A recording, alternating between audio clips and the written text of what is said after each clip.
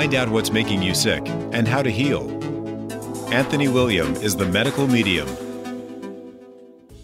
Hello, I'm Anthony William, and you're listening to the Medical Medium Radio Show, where each week I talk about the most advanced healing information and secrets about health, much of which is not found anywhere else and is decades ahead of what's out there now. And much of the information that we share in these shows is more than decades. Some of the information is 100 years away from where we are now, where they're going to discover ahead of time, 100 years ahead of time. Some is even more. Information in the books, the thyroid healing book, and the information in there could take 200 years if they go in the right direction someday out there to want to really care about stopping chronic illness. I believe the powers that be in the industries do not want people better. They want people sicker. I'm not talking about the doctors. The doctors want people better. That's why they go into it. That's why they're in it.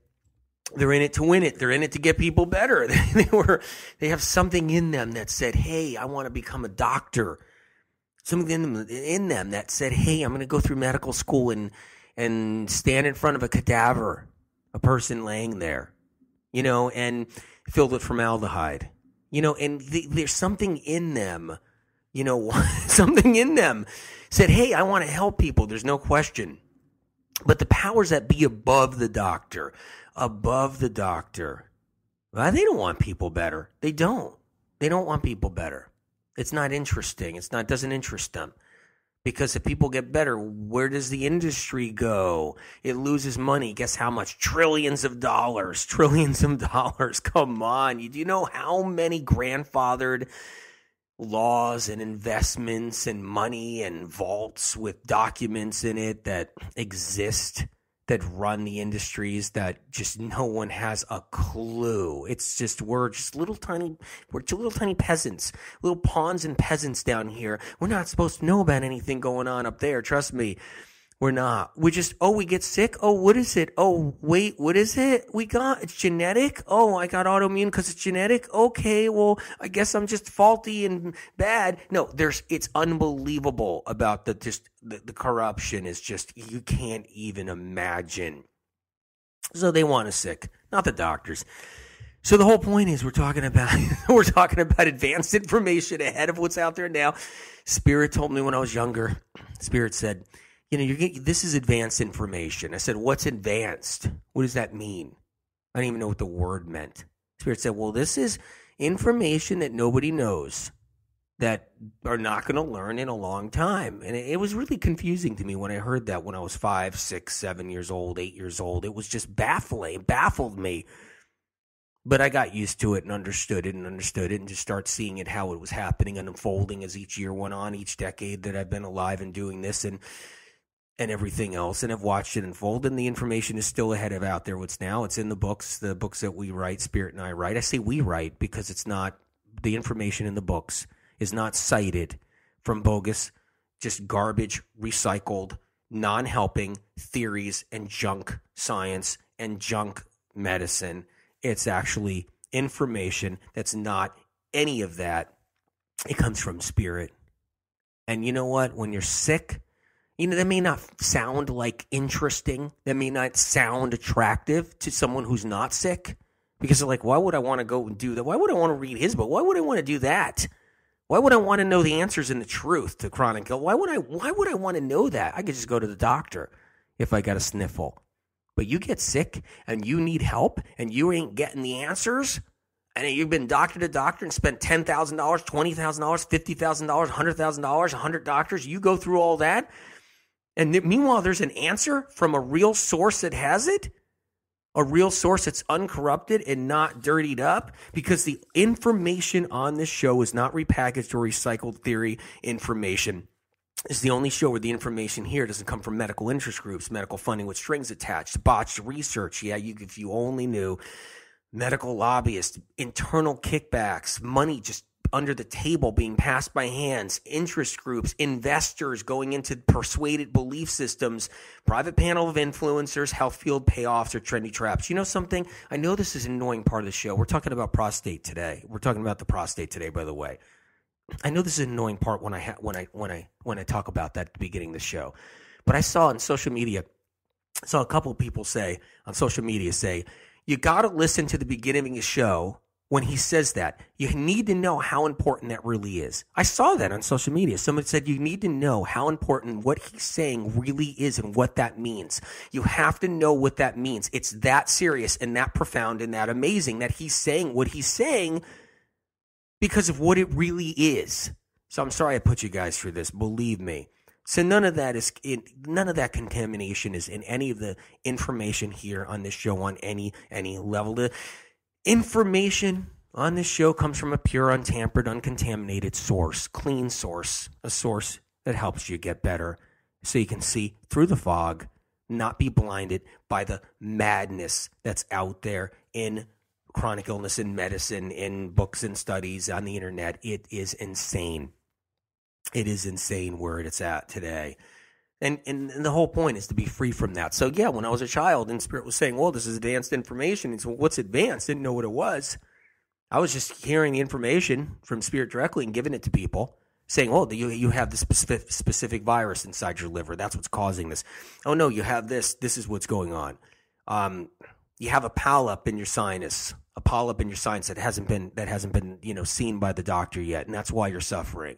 And they go to the doctor and they look over and over again. They finally find it. And the person says, oh, my God, how can you know at 9 years old I had a polyp in my sinus? How had a sinus cavity? How was that even possible? And it was like that all the time. And it wasn't even just that. How did the polyp get into the sinus? No one could ever know. But the advanced information Spirit gave me, so I can tell the person. It got in there because that polyp actually has a bacteria that's sitting in the center of it, thriving. A bacteria that's sitting in the center of it, and it's creating scar tissue. And the body's actually, developing a little capsule around that pathogen. Hearing that from a 9-year-old, when your doctor doesn't even know anything and couldn't even find the polyp to begin with. People were blown away, and they still are today, and they still are at this point. They're blown away when they read the books. You just gotta know that the gift I was given to you and not to me. It's so you can have the answers and see through the fog and help people and help yourself and protect yourself, and that's what it's all about. So we're talking about prostate. It's funny is because prostate's it's an important part of life for men, important part of life for women, because if your husband is dealing with a prostate problem, life is no fun in the sense that, he can't pee, he's urination problems, he's up all night, he's getting up, it's not easy on a couple. It's not easy on a family or a relationship or whatever when one person has to get up and pee all night long and can't sleep good because of an enlarged prostate gland. So these things are important. So prostate is important. Plus there's prostate cancer. Plus there's all that. So let's go into it right away. Let's talk about it a little bit. Let's talk about the PSA, prostate specific antigen. Let's talk about the PSA. What is the PSA? What does it mean? What's going on? It's an inflammatory test. It's for kind of like the ANA, C-reactive protein tests. The Lyme disease tests are actually inflammatory tests. You don't know this. But the Lyme labs aren't looking for bacteria. They put a name of a bacteria next to an inflammatory test. They pick and choose the name of a bacteria to place in next to the test. That's how it's done at the blood labs. Whether anybody likes it or not. I know people in the blood labs. I know people in the best blood labs there are. The best ones for Lyme and other things. And what it is what the Lyme test is, that's today the best blood test that your doctor sends out to the best lab, the best, most advanced lab there is right now. What that is they don't look for bacteria. They put a bacterial name next to your level of inflammation. Why do you think when you're getting a Lyme test, why do you think they're borderline? Many of them are, you either have the bacteria or you don't. The best Lyme labs are like, you're borderline. You either have the bacteria or you don't. There's no borderline. What they mean by that, and this was a mistake by the labs because they let out their secret this way, which really is, they don't do this as much anymore because they knew it was wrong. It was because it was showing the people what they were really up to, which was really bad news. By saying it's borderline means that there's inflammation. The test itself is an inflammation variety test. And they're seeing a little bit of inflammation, but not enough to say, okay, let's put a bacteria next to the inflammation. They're not looking for bacteria. I'm sorry. So if but it's easy. I mean, the doctors don't even know what the blood labs do with Lyme disease. I'm talking about Lyme disease because it's important, because once you know how the Lyme test really works, then you'll know how the PSA really works, then you'll know how the C-reactive protein works, you know how the ANA, anti-nuclear antigen test, you know how these work. And it's important to know how they work in order to understand prostate or anything else in the body. So I'll use Lyme disease as an example. If you're getting pissed off because you're somebody with Lyme disease and you're listening to the show for the first time, and you're like, oh my God, this guy doesn't even know about bacteria, doesn't even know about Lyme bacteria, doesn't know about the best Lyme test, the best Lyme experts, doesn't know about all the YouTubes out there with the best Lyme doctors, doesn't know about all this. Yeah, I do know all about this, and sorry, but they're all wrong. They're all wrong. I apologized. I got to apologize for them being wrong. Here's how it works.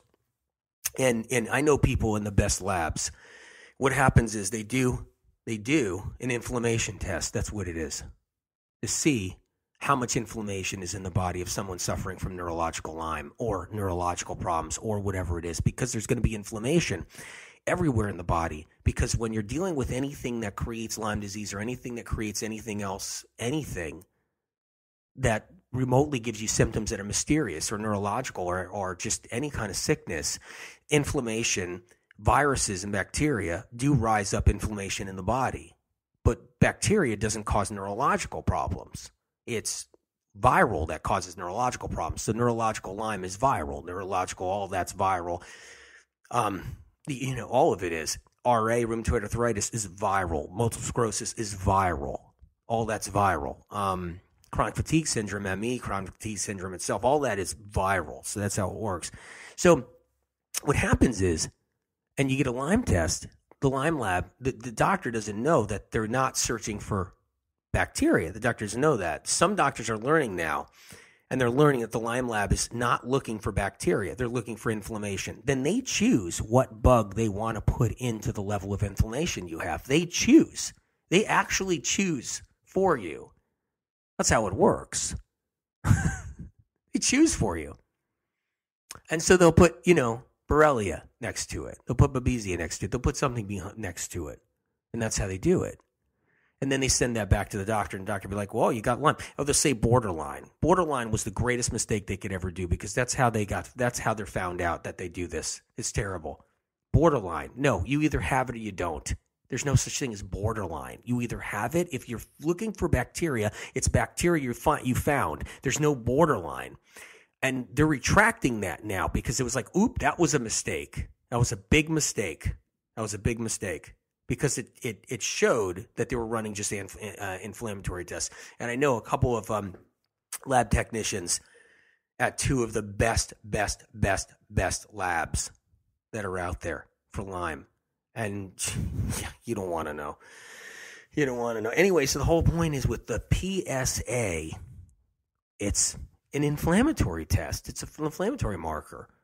Looking for a specific antigen.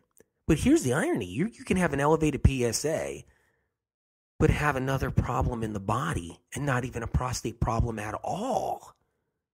You can have an elevated PSA and have a liver issue. How's that possible?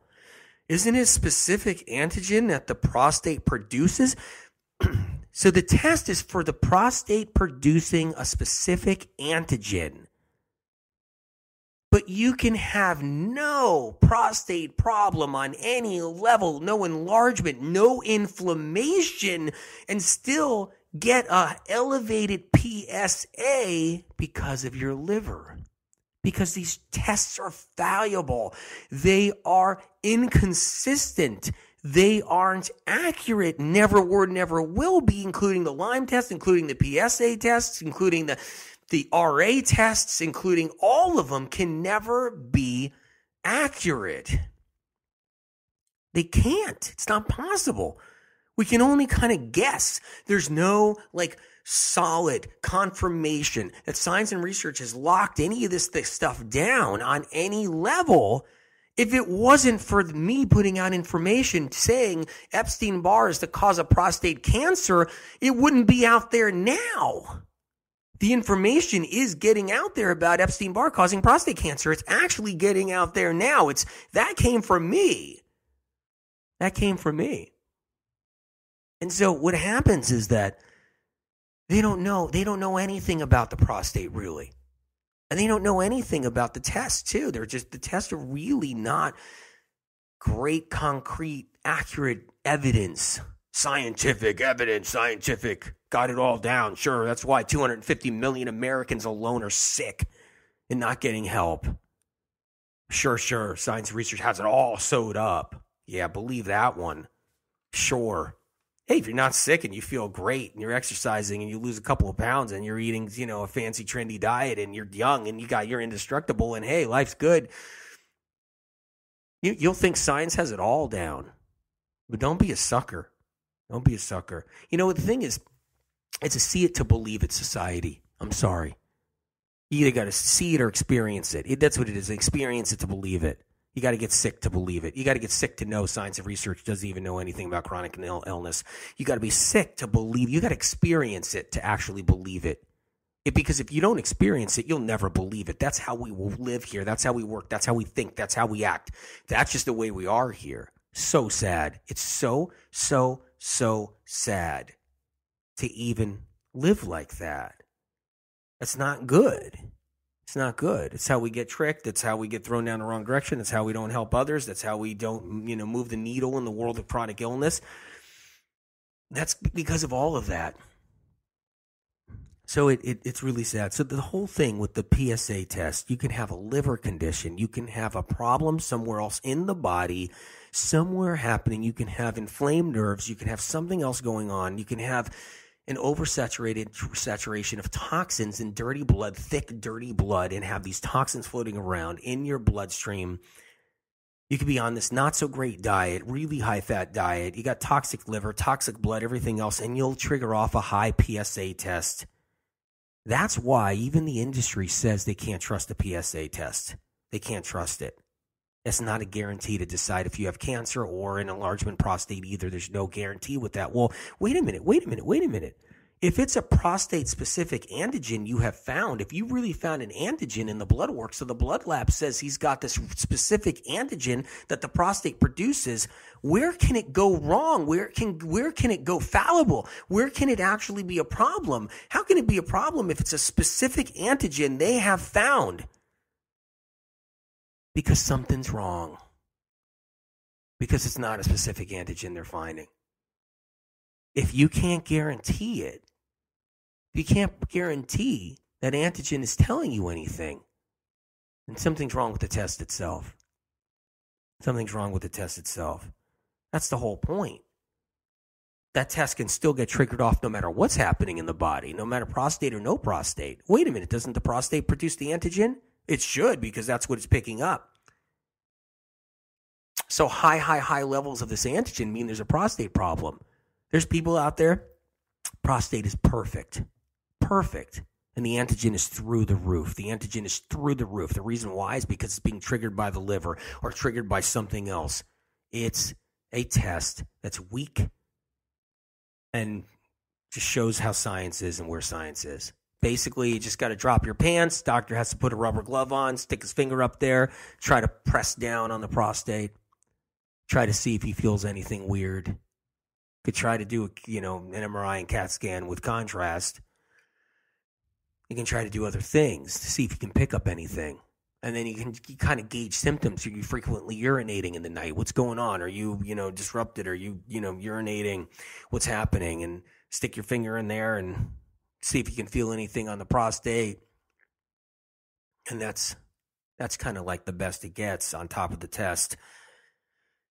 But there are a lot of enlarged prostates, and there's a lot of prostate cancer. What's all that from? That's all from Epstein-Barr. You could have an enlarged prostate from Epstein-Barr and not be cancerous at all. And you could have cancer inside the prostate from one variety of Epstein-Barr. There's a variety of Epstein-Barr. There's one out of the many 60 varieties that I talk about that I've actually written about, that Spirit has given me the information about that nobody knows out there. Nobody knows out there. And there's one variety of the 60 varieties that's specific for prostate cancer. It gets into the prostate and it does that for men. It's true. And what happens is that there's also inflammation that can occur with no cancer occurring in the prostate. Absolutely. And an enlargement. So we're going to cover that, what to do, how to do it, what happens, what's going on there, what's the best, things you can do to protect yourself to stop prostate problems from happening. If you want to just be preventative because you think there's a prostate problem going on, you might be in your 40s. Women out there, maybe your husband's going in their 40s or 50s or whatever it is, 60s, and we just do the best we can and try to keep our husband safe and healthy and not getting a prostate problem. There's a lot of different things we can explore to figure this out and cover. So that's what we're going to do. So how does it work? What happens is the Epstein-Barr gets into the liver first. That's where it gets into the liver. So it gets into everybody's liver and it starts out there. You can read my books to learn more about it. But what it does is for men, it goes into the prostate. It heads to the prostate gland. And it heads to the prostate gland. It nestles in there. It moves in there. It becomes part of the prostate gland. Drills in there, actually.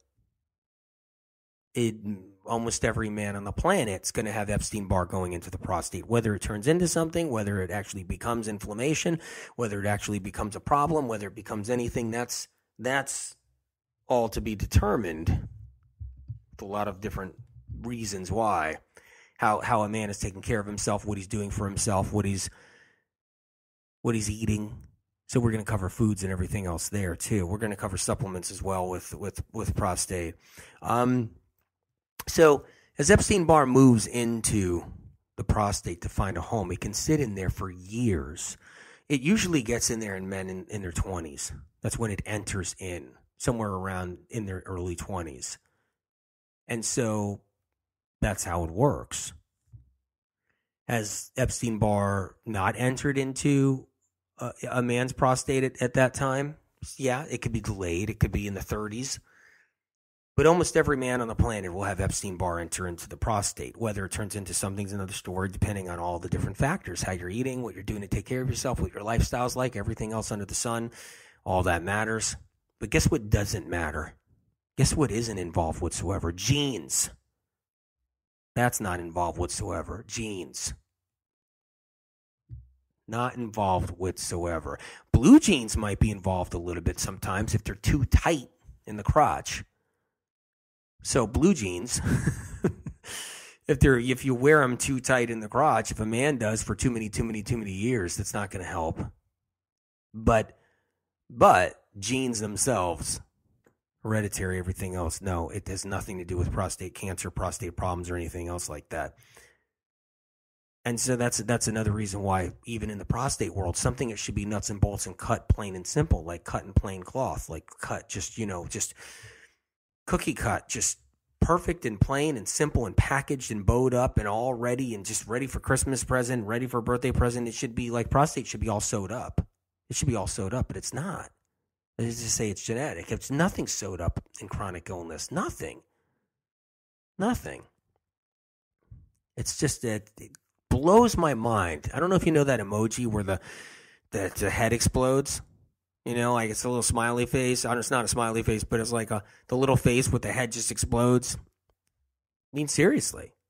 It's what it's like when you think about how not even prostate is sewed up by medical research and science on any level. So the virus tends to it does head to the prostate gland. It goes from the liver to the prostate gland. That's what it does. Sits in there and incubates. Doesn't cause much trouble until things the immune system drops, lymphocytes drop. There's not enough immune system around the prostate, around the lymphatic system, all in the groin area, all that. The lymphatic system in the groin area, all that protects your prostate. It protects your immune system, your whole lower immune system down there. There's a theory out there. I'll cover that a little later about the theory. It's kind of interesting and kind of funny at the same time. But okay, so let's move into prostate. What we can do? Well, a lot of people out there listening in this audience probably have husbands or men that are listening to this probably have prostate cancer. So they're just interested into the show because they have prostate cancer. So we're gonna have to talk about that.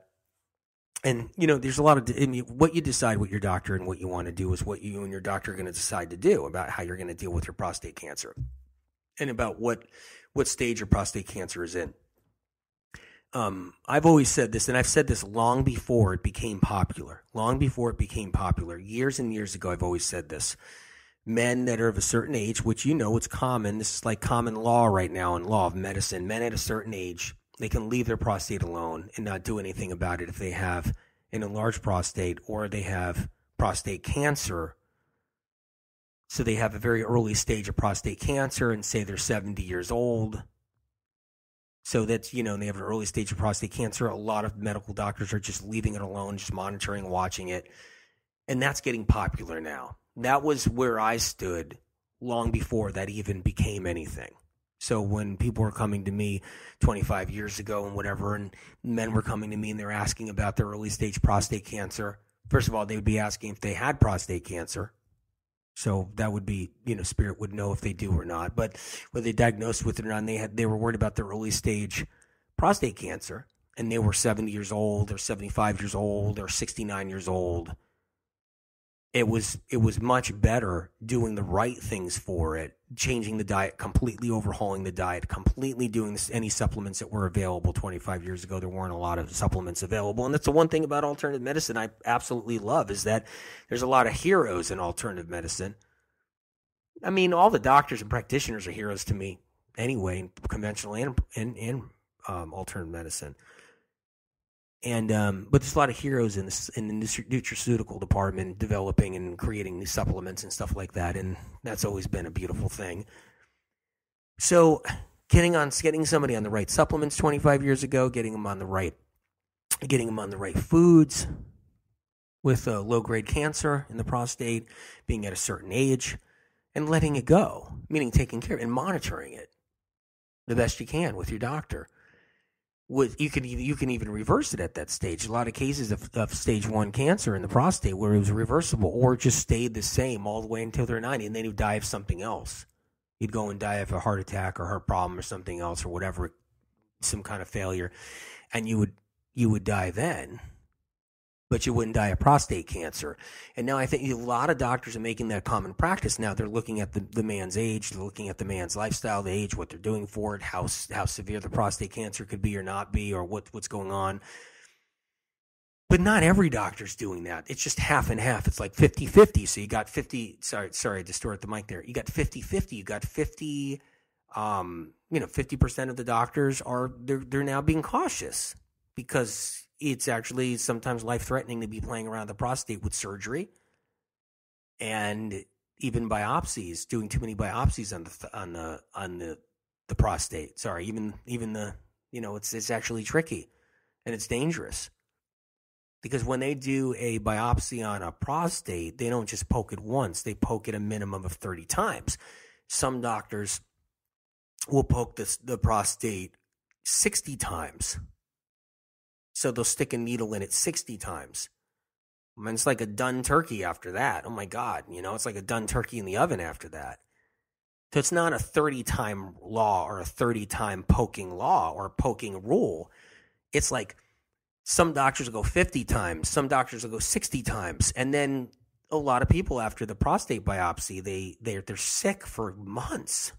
A lot of men are sick for months. They're not just up and walking and feeling fine. There's some of those, but they get sick. They end up going into the hospital. They get admitted in the hospital with fevers, and they pass out when they're walking, and the weirdest things happen from that.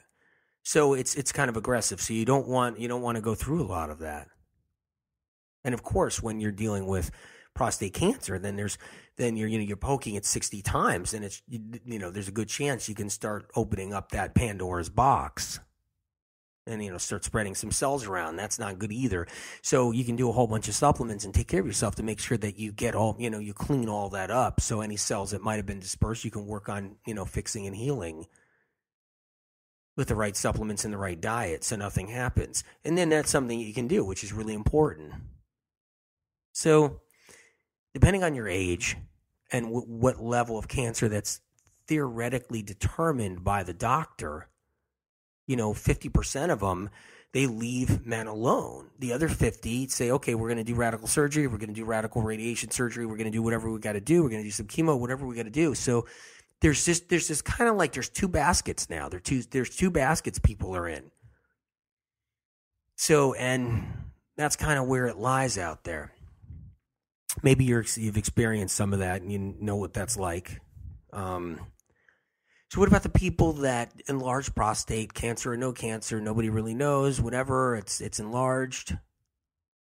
You're living with it. Your doctor says, okay, you got enlarged prostate. Let's watch it. Let's monitor your PSA. Let's see what we got going on. And then you got that happening. Well, let's talk about getting rid of that enlargement. We'll also talk about what we could do for cancer, and some of it's going to be for both.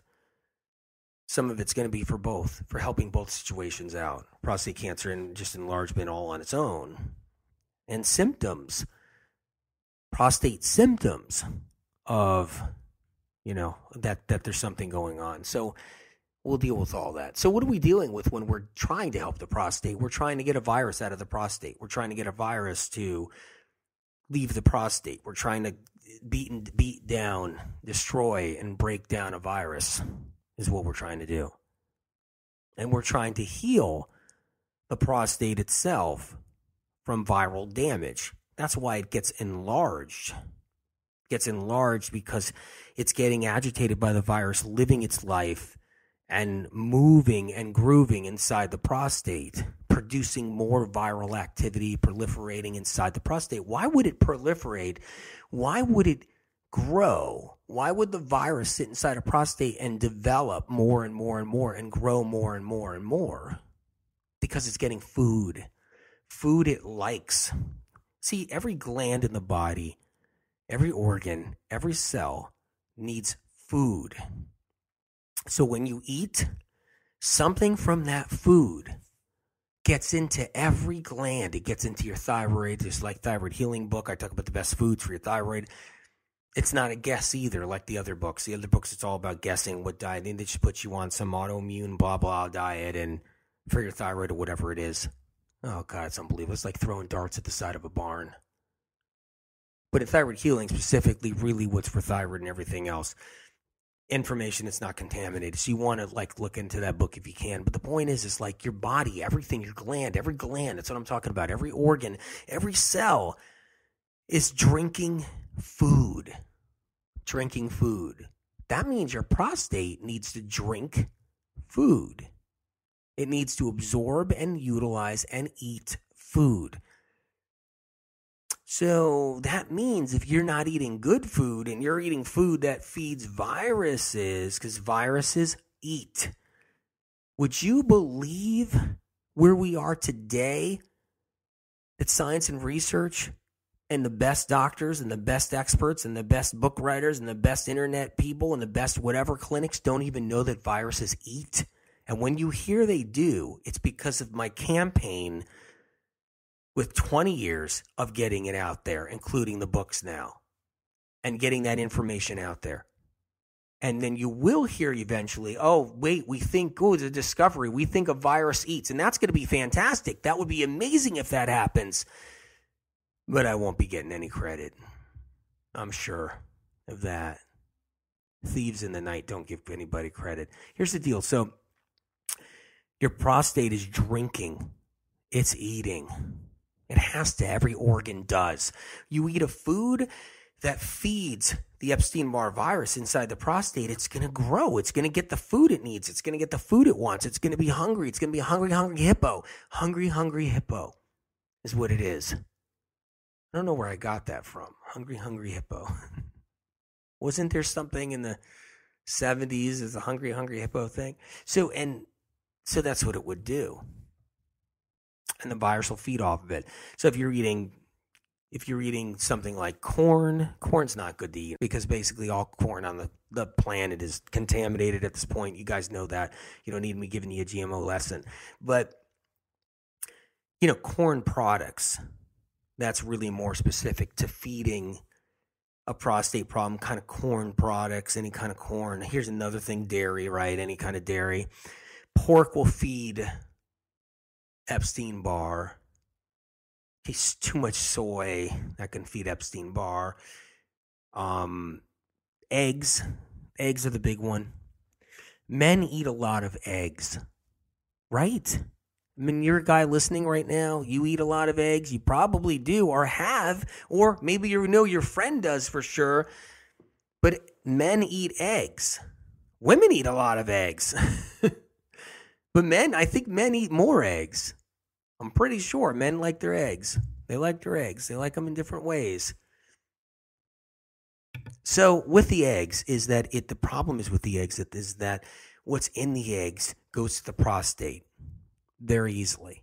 Prostate does absorb lots of different chemicals from eggs, pasture-raised, organic, free-range eggs. These are natural chemicals inside these eggs that absorb into the prostate and feed a virus, such as Epstein-Barr, which loves to feed off them. Decade after decade of egg sandwiches, egg omelets, egg dishes, fried eggs, diner eggs, restaurant eggs, home-cooked eggs, your wife making you eggs, your sister making you eggs, whatever it is, your girlfriend making you eggs, all through your life, they add up. And by the time you get to 40, 45, 50, 38, 30, 32, your prostate starts to enlarge. Slowly but surely, because the virus is getting everything it needs. And then if you're on a high-fat diet, because yes, you've been eating eggs and you're eating cheese and you're eating all these other things and you're on this high-fat diet, you're eating burgers, you're on this high-fat diet. It's not the bun on the burger that's the problem. I know everybody thinks it's the bun. Now, the bun on the burger is a problem to some degree. It's the gluten. It's the thing that actually, does feed viruses too. So sure, you have the gluten, which will feed viruses in a bun on a burger. But the burger itself is so high in fat that allows the virus to also prosper because you're shutting out oxygen in your bloodstream. So you're minimizing your oxygen levels in your bloodstream. You're lowering them by just barely. It's not even registerable on a oxygen level test that says you got 98% oxygen, you got 99% oxygen. Well, there's all these point zero ones in between them all. And it's not as clear cut as just 98%, 99%, 100% oxygen levels. It's not as clear cut as that. And when you're on a diet of high fat continuously for so many years, and the high fat's breaking down the liver, and the high fat is minimizing your oxygen levels little by little, your prostate doesn't get the oxygen it needs to keep a virus from growing. So it doesn't get the oxygen it needs to keep a virus from growing. So the virus just thrives. And then the food you're feeding it, the bun, which is gluten, which will feed a virus, but most importantly, the eggs and everything else, the dairy and other things I talked about. And you're just doing that. And yeah, sure, barbecue, pork ribs on a barbecue, but your prostate's just going to it's one more set of barbecued ribs to prostate cancer. It's one more bringing you down the lane to prostate problems, to peeing all night long, having to pee all night long, and getting your spouse, partner, friend, whatever, just all upset. And, discomfort and all kinds of problems occur. So we have to be careful on what we're eating. If I had a prostate problem, I would go 100% plant-based is what I would do. If there's a prostate cancer problem, you go plant-based. Remember, this isn't a campaign against animal protein. People who know me and know my books and everything else, I don't sit on one side of the camp, and I'm not involved with the food wars. I'm not involved with the vegans fighting the paleos, the paleos fighting the vegans. I'm not involved with that war. That's not my war. That's not my battle. My battle is giving you real answers to chronic illness for the first time in medical history. That's my battle. And getting people to actually receive the information, getting the information to them, that's my battle. Making sure people take care of themselves, making sure people heal, that's my battle. But it is what it is. Truth is truth when it comes down to prostate cancer. You got prostate cancer, you got enlarged prostate. You want to go 100% vegan, plant-based. You can go 100% raw plant-based. You can go 100% plant-based cooked if you want. But you got to get off the animal products, because the more animal products you eat, the thicker the blood gets, and you'll never get the prostate cancer to back down, or you'll never get the enlarged prostate to back down, or you'll never protect yourself from prostate cancer if you're afraid of getting prostate cancer. So you want to go plant-based. Now, it's okay if you don't go plant-based. You can still minimize your animal proteins. Let's get rid of your dairy products. Let's get rid of your fish. Let's get rid of your eggs. Let's get rid of any milk, butter, cheese. No butter, no butter. Butter's disastrous for men. You know, I see it out there, and I laugh, but I laugh in a sad way. I see it out there where you see some trend where butter's good. You know, like grass-fed butter's good. And it's like, it's supposed to be good for you. The people are afraid of critically clean carbohydrates. They're afraid of eating sweet potatoes, afraid of eating all the fruit, afraid of being poisoned in their mind about all that, fruit fear and everything else. And they end up eating sticks of butter as if it's going to make you stronger or healthier or better. It's disastrous. And I laugh about it because I'm like, okay, whatever. We're all human, and you get sick in the end. Everybody gets sick in the end. Everybody gets sick in the end. Because if they don't do all the right things and all the things they need to do, they all get sick in the end. So what is it going to be? So these trends and these different things are just unbelievable what happens out there. So I'm saying you got to get the butter out of there.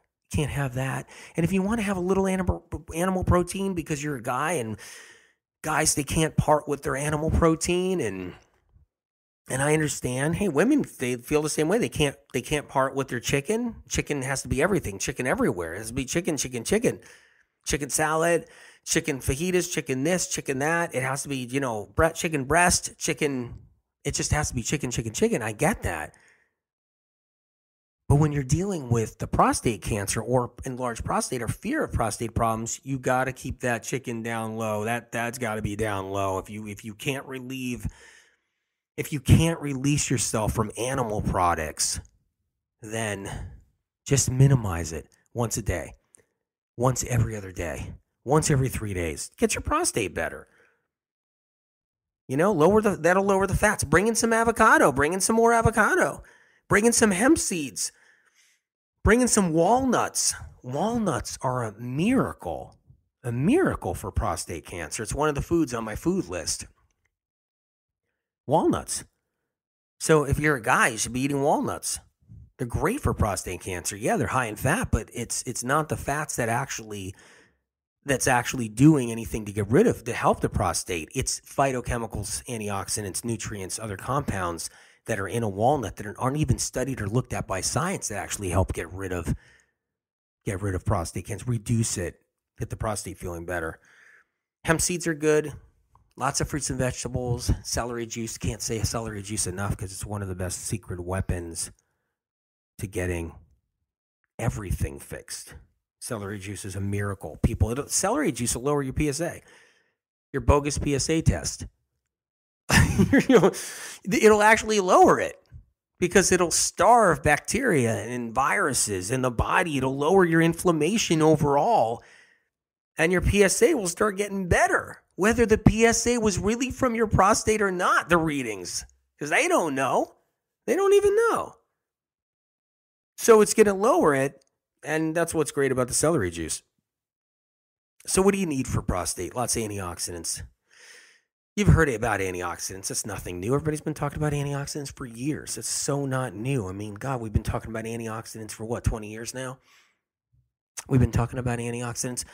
But what about all the undiscovered antioxidants that are all in fruits? Lots of different fruits. It's not just the wild blueberries. You want the wild blueberries. You want all the different berries. You want the apples. But you want every piece of fruit. Mangoes, papayas, apples, berries, cherries, plums, nectarines, peaches, kiwis, grapes. You want them all. And then you want your greens. Kale. You want kale with prostate problems. You want to eat kale every day.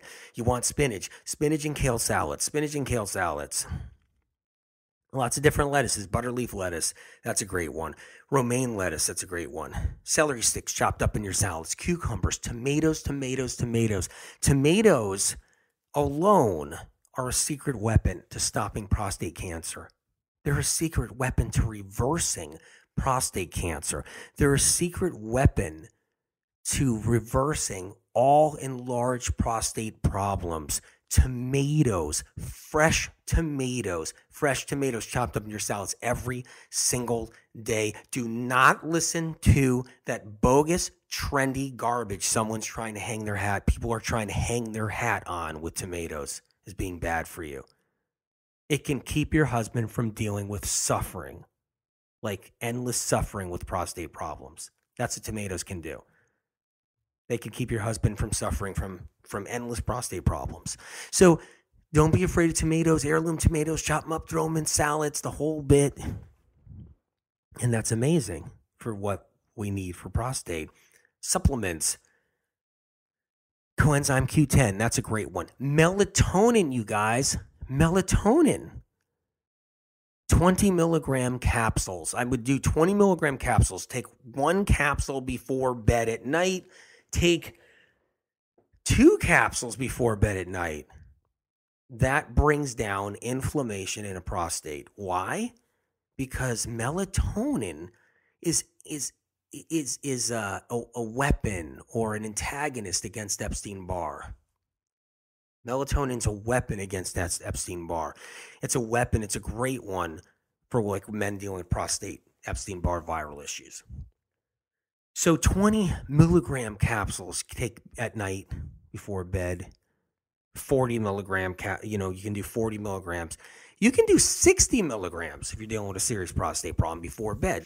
So I like ALA, alpha lipoic acid for prostate problems. I like turmeric, curcumin. That's amazing for prostate problems, curcumin. Nettle leaf, large amounts of nettle leaf, like 6-8 capsules every single day. 10 capsules every day of nettle leaf. Go to my directory, find the best stuff on my website. So you can do the nettle leaf capsules. That's really good. A little bit of licorice root. Periodically. Incredible for prostate and large prostate. Really helpful. L-lysine. Lots of L-lysine. Vitamin C. Honestly, if you do a lot of vitamin C, like 6,000 milligrams a day, maybe 6 capsules twice a day of the 500 milligram capsules, talk to your doctor, talk to your practitioner. This is just what I would do for myself. It's what I would do. I would take a whole bunch of vitamin C if I had a prostate issue developing, a whole bunch of vitamin C. Take it twice a day, every single day. I would take the melatonin. I would take the zinc, a good few dropperfuls of the liquid zinc, the kind that I like. The B12 is important. That's a good one. A little bit of licorice. Lots and lots of nettle. I'd be doing curcumin plus turmeric. I'd be doing both, turmeric and curcumin. I'd be doing aloe vera. I'd get the aloe vera leaves. I'd cut a piece off of it, throw it in the smoothie. Scoop out the gel, leave the green skin out, throw the green skin out in the garbage. I put it in this blender. I'd blend it up, drink it. So that's what I would do there. I would have the aloe vera drink every single day. I would have the celery juice every single day. Lots of fruits and vegetables. I would get off of animal proteins. Totally just get off animal proteins. If I had a prostate problem. I bet you everybody's like, does he eat animal protein? Does he not? What does he eat? Does he not? What is he? Is he plant-based? Is he not? Someday I'll tell everybody what I am. Someday I'll let everybody know what I do. I can tell you this, though. I do eat a lot of fruits and vegetables. I can tell you that. And a lot of herbs. A lot of herbs and fruits and vegetables, which leads to other herbs, too. You want to have all the herbs you can. You want to have lots of parsley to deal with prostate issues. Lots of parsley, lots of cilantro. I would even consider the medical medium heavy metal detox smoothie. Wild blueberries, the barley grass, the spirulina, I would definitely bring that in. The dulse, all of it. I would bring that in 100%.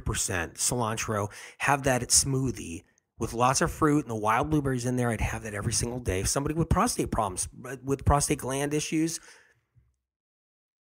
enlargement, cancer, you name it, because the toxic heavy metals do become food for the virus that creates enlarged prostate. And the toxic heavy metals do get to the prostate and they enter the prostate.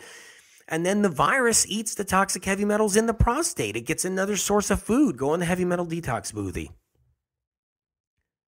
So these are some of the things I would do, without a doubt, all of those. Lots of parsley. I would take a whole head of parsley, chop it up, throw it on top of a salad. Put an avocado on there. It's okay. Throw some hemp seeds on there. That's okay. If you're eating animal proteins, lower it to once a day to once every other day so you make room for the other foods that heal the prostate. Because what's in these other foods, what's in parsley, cilantro, what's in all of these matters. Oregano, that's another one. You could do oregano oil capsules and even omega-3 capsules, DHA, plant-based DHA, EPA, omega-3 capsules are good with prostate problems. But oregano is a great one. Oregano oil capsules. I would chop up fresh oregano, throw it in your salad. These, I'm giving you as many options as, really good. And then hydration, lemon water, ginger tea, lemon water, celery juice, cucumber juice. Pick the one you want. I would bring in celery juice without a doubt. Bring them all in. Hydration, water. Lemon water every day, on and off, all day long. A little bit of lemon water because you need to flush out the poison and get hydration and oxygen down to that area, especially if you're taking vitamin C. So the vitamin C will work even better down there. Lots and lots of tomatoes. Don't be afraid of tomatoes. You got prostate, enlarged prostate, or prostate problems. Bring in tomatoes. They are a hero for chronic illness. Don't get sucked into that nightshade theory. Don't whatever you do. It's unbelievable what's going on out there. Unbelievable. Tomatoes literally can keep you from dying earlier in your life. They can give you a longer lasting life and they don't create inflammation. It was tomato sauce on a pizza, for God's sake, that triggered off the first bout of everybody thinking, well, it's got to be the tomato because obviously the cheese isn't going to give me arthritis. No, not the cheese. It's going to be the tomato that gives me arthritis. This is how the whole mistake was made to begin with. And then there's people that, because they believe it's the tomato, they don't eat a tomato, they eat something else. And then 2 days later, they get arthritis from something they ate 2 days ago. Meanwhile, they had a tomato one time and they're like, oh, it must have been the tomato. It's unbelievable. You just got to eat the tomato ripe and you got to pick the best varieties and you got to pick the sweeter varieties. It's even better. It's even better and healthier for you. So do not forget that. Bilberry is actually really good for prostate too. Bilberry. Elderberry. It's another one. Elderberry syrup, bilberry, any kind of bilberry supplement is actually helpful for prostate. Think about that one. Resveratrol is helpful. I mean, if you want to go, it's more supplements, but I would be doing a ton of wild blueberries for prostate. I'd be doing cranberry. Buy some cranberries, frozen cranberries if you want. Cherries, that's a great one for prostate issues. Cherries, so do the cherries. That's a great one. Bring them in. All the different fruits, like I said, tons of apples, whatever you can bring in. Applesauce is good for prostate. Even oatmeal is good for a prostate problem. Listen, if your guy has a hard time going, lower on the bad foods, he can't get rid of his eggs, he can't knock down the red meat. Yeah, that's right. You think red meat's good for prostate cancer? No, it's not. I promise you it's not. Has nothing to do with anti-paleo, anti-this, anti-vegan. It has nothing to do with that. I'm just saying you can't eat red meat with prostate problems. I'm sorry. I don't care where the cattle was raised. You just can't do it. So get your guy off of that. Put him on wild salmon. Put the guys on wild salmon. If you're a guy listening to this, go on wild salmon if you can't get rid of all your animal products. Do wild salmon twice a week, 2-3 times a week. As long as you're doing the heavy metal detox smoothie and you're doing everything else, you're pulling out heavy metals and you're doing everything else, you're doing good. If you got to be on wild salmon, do the wild salmon. So that's our show on prostate. I hope I gave you enough. I hope you guys gave you enough meaning, I think we covered what we needed to cover. Listen, I love you guys. Just know that I'm with you. Take one day at a time. We can take care of our prostates. We can do it. We can do what we need to do. And, all right, keep a light heart. One day at a time. Okay, God bless you. I love you guys. And I'll see you at the next show. Talk to you soon. And take care of yourself. Pat yourself on the back. Have some compassion for yourselves. I love you. Bye-bye.